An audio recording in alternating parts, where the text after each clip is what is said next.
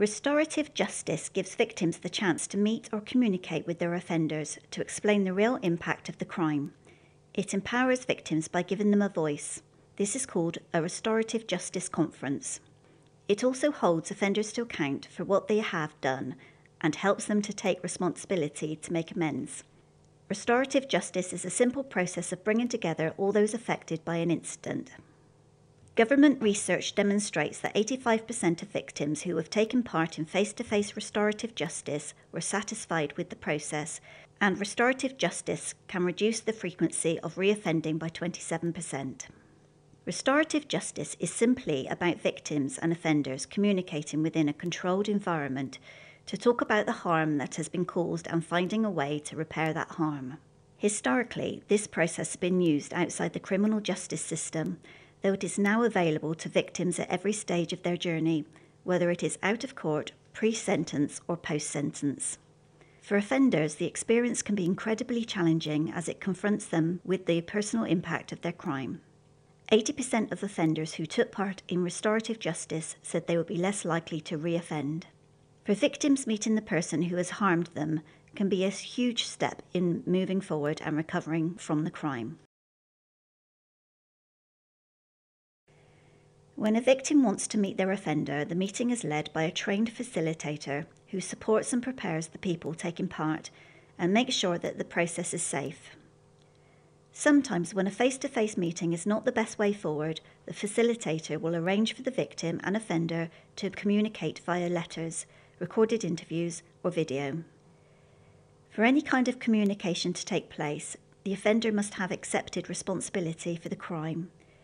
Both victim and offender must be willing to participate, and both the victim and offender must consider it safe to be involved in the process. Restorative justice can be used for most types of crime and at any stage of the criminal justice system, including alongside a prison sentence. Restorative justice offers a number of resolutions. Most police officers will be experienced at using a form of restorative justice when dealing with low-level crime. By ensuring an offender takes responsibility for a wrongdoing and a victim has a say in an outcome, then an officer is being restorative.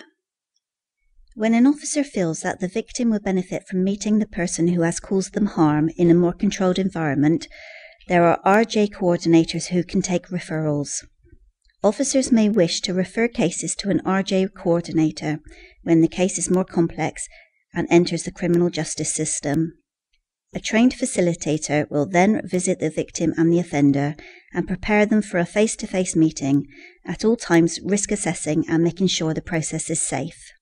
Restorative justice is not a disposal. It is a process that can be used at any stage of the criminal justice system for any level of crime alongside or as part of an appropriate sentence or out-of-court disposal.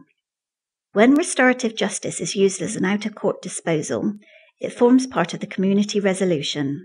This can include a community remedy. There are some offences where restorative justice will not be appropriate, like offences of domestic abuse, for instance. In Avon and Somerset, there is a restorative justice coordinator within each of the lighthouse hubs.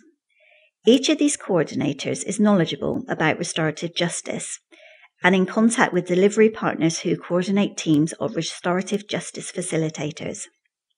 This is a new resource for the police, and you're encouraged to refer cases either through Lighthouse or the restorative justice coordinator of more complex incidents where the victim will benefit from restorative justice. Trained facilitators will then be able to organise a restorative conference following preparation with both the harmed and harmer.